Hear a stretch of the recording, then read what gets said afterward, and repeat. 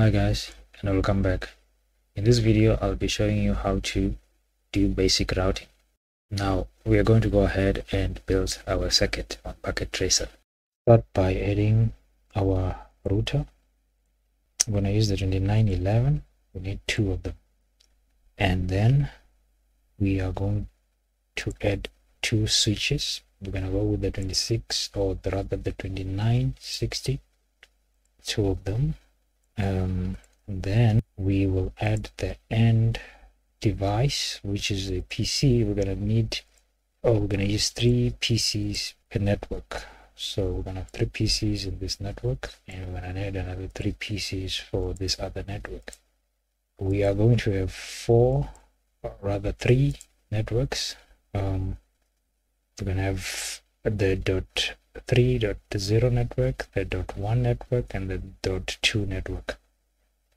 But before that, we need to first connect everything up so that it can be clear as to where our networks sit. So we're going to start by cabling our devices. So I'm going to go with the first Ethernet 0 for the PC, and then the first Ethernet 0/1 to 0/3 for on the switch. The gigabit port, so I'll use the first one, so I'll connect it to the first. So I'll do the same thing on the other network.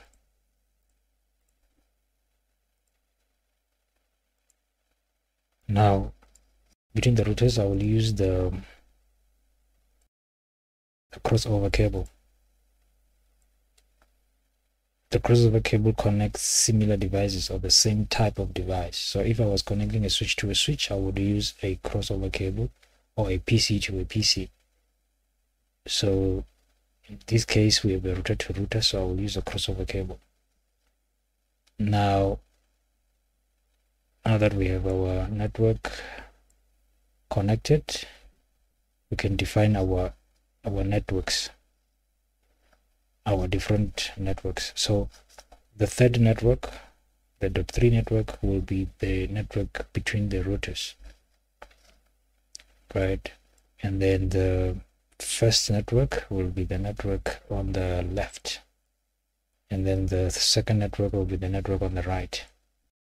I've already created the IP addresses of each PC.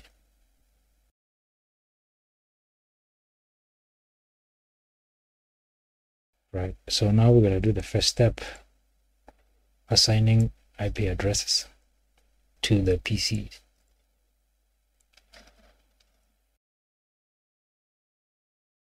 .192.168.1.5. We're going to leave the subnet mask as it is. Our network is a /24, which means we have a possible of 254 hosts on that network. And then our default gateway is going to be 1.1, which is this default gateway over here. So I'm going to do the same for the other 2 PCs.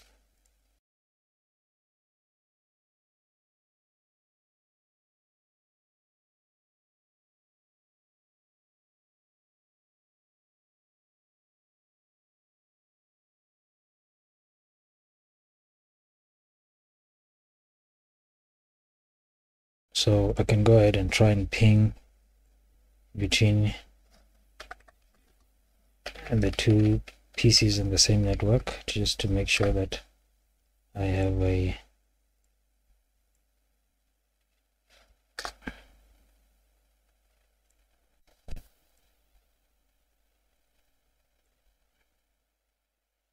as you can see, I can get the ping going.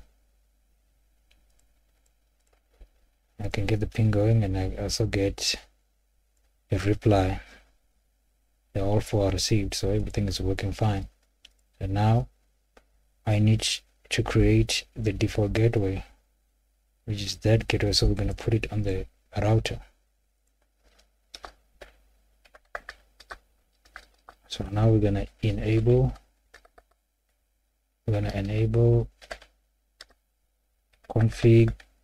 configure terminal config t, short for configure terminal. Then we are going to go to the interface we need to configure. Interface gigabit port 0/0, and then we give it an IP address of 192.168.1.1, and then we give it a subnet mask of /24, and that will be it. So now we just need to put up that port or the interface by saying no shutdown. Basically, we are telling it to come up. As you can see, it's starting to regain connection. So we are going to go ahead and do the same thing for the second network. We are going to add in our IP addresses.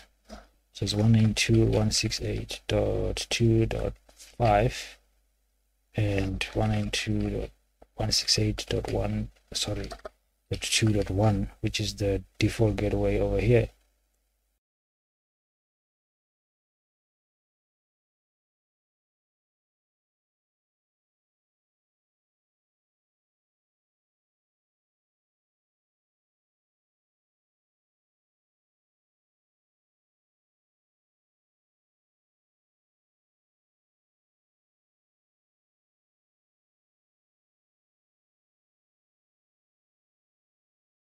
We can also do the same here, just to see if we can ping.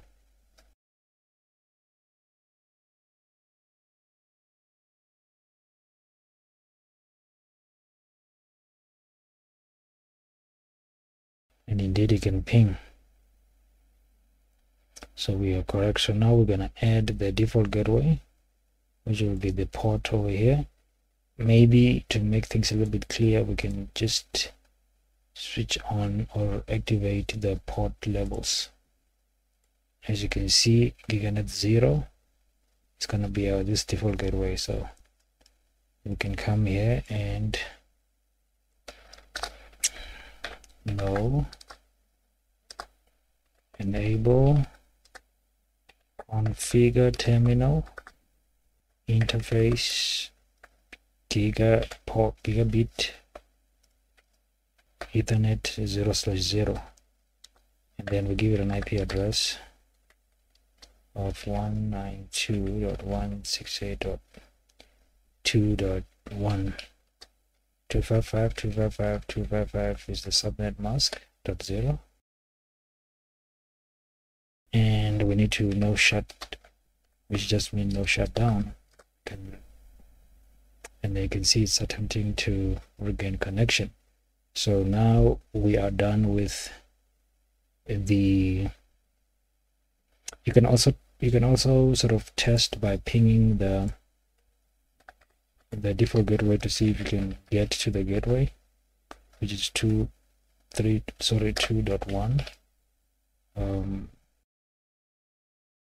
Let's use the simulation mode, and then let me enter and play the simulation. As you can see, we can reach the default gateway and back. So that works clear in real time. So yeah, now we just need to connect the two networks. As you see at the moment, we cannot ping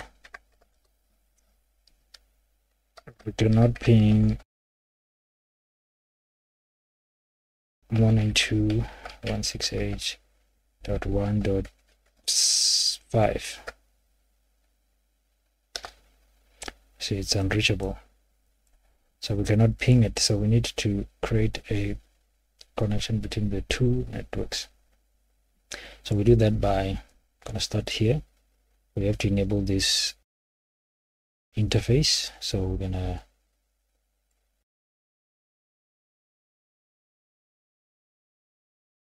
exit the config interface, which is G0/0. So now we need to go to interface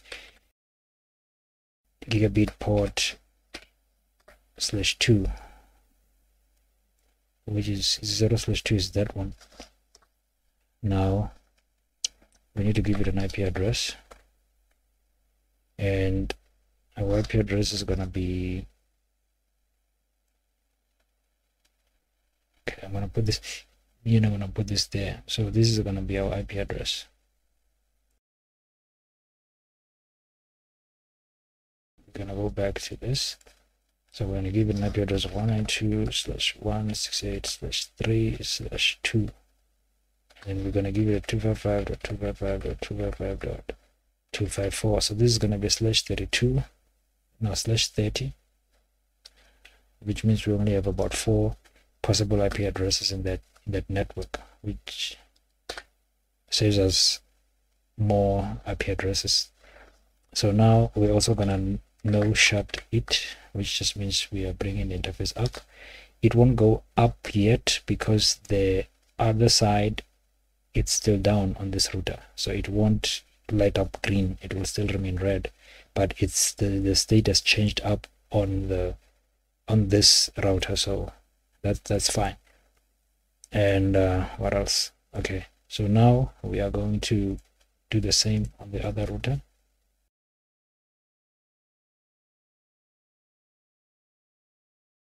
We're going to configure the interface by typing interface gigabit ethernet 0/2 and giving it an IP address of 192.168.3.1.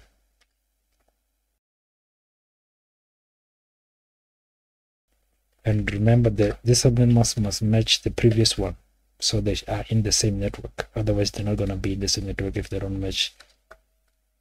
You press enter. So it's this one over here, and now I'm gonna no shut it, and it should go up since both ends of that cable are now up.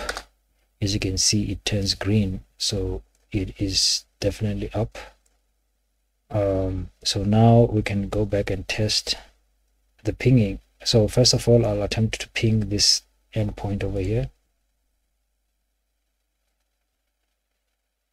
So we're gonna ping 192.168.1.3.2, and we're gonna use the simulator to actually see. And then we're gonna press enter and play. As you can see, I can ping it and back.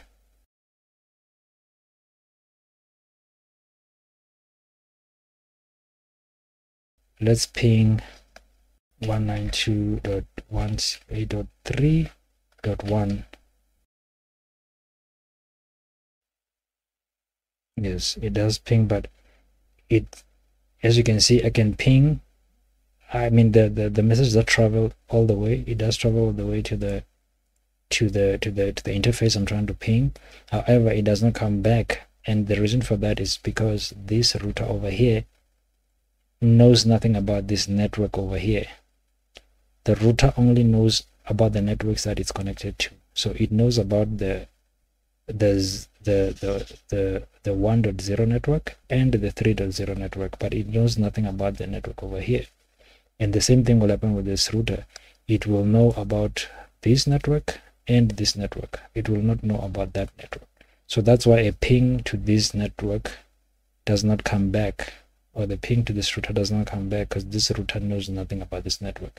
So we are going to create something called a static IP address, or the static route. Rather, let me change this. Call it static route.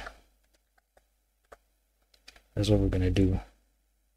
So now I am going to remove the port labels just for clarity. Everything feels congested. So now I'm going to configure IP routes so that each router knows about all the networks that are within our architecture. First of all, let's look at our IP routes. So we do that by simply clicking okay, we're gonna exit, and they do show IP routes or route, and then it shows us all the routes, or all the known connected networks, right? So it knows about the 192.168.1.0 network. It also knows about the 3 network. There was one and this one, but it knows nothing about this one. It's not there. So we have to introduce it by simply saying IP route 2.0, and then we give it the net mask, and then we also give it the interface. So how does this router get to this network? It gets to this network through this interface, which is G0/2. Then you press enter, and there you go. Now if I go back and type in I do show IP route, you will see that now we have a static route added to our routing table, and it goes out through gigabit Ethernet 0/2. So now if I ping, the ping should be able to come back. Let's go back and test it out. Let's go back and test that ping. Let's use the simulation mode. Now we're gonna have to enter the ping and then play the simulation.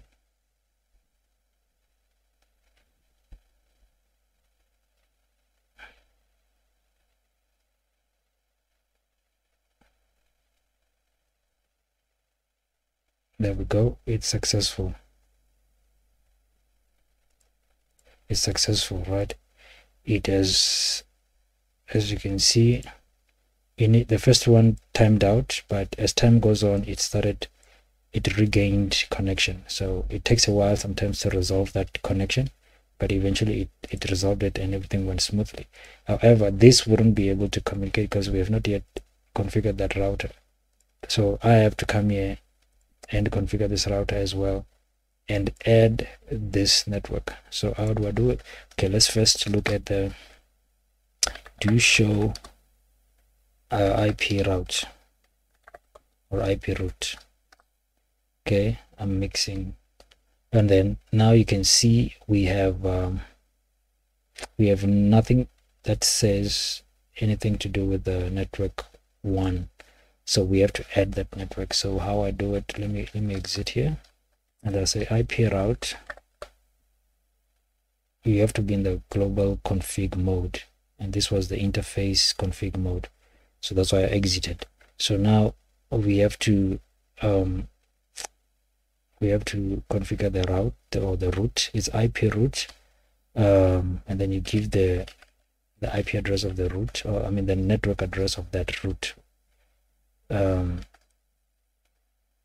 or the network address to that route. So, okay, now it's a .1 network. It's a 255.255.255.0, and you give it the interface with which it should access that route, which is this interface over there.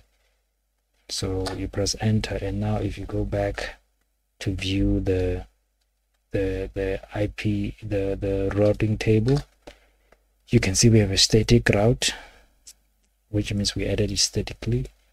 It's a static route that points to the network 1. Network 2 is automatically connected, because the moment you connect and you give the default gateway, it will know about that route, or it will know about that network. Same thing with the network 3, because it's connected to it, it will know about it. So 2 and 3 it knows about because they're connected directly to it, but 1 is not connected directly to the router, so we have to introduce it statically.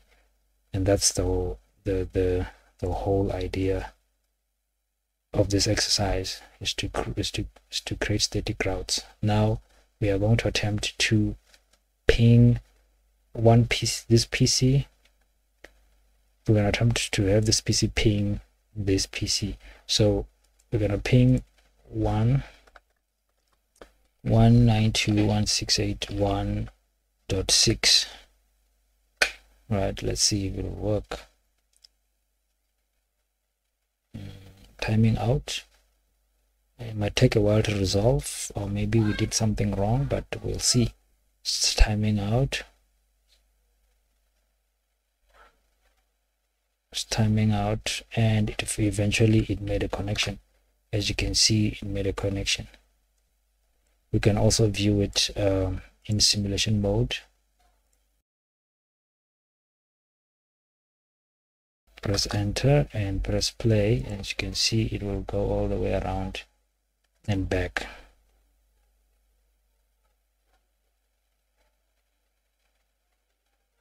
And there you go, it's going back. And there is the reply. So we have successfully completed the exercise.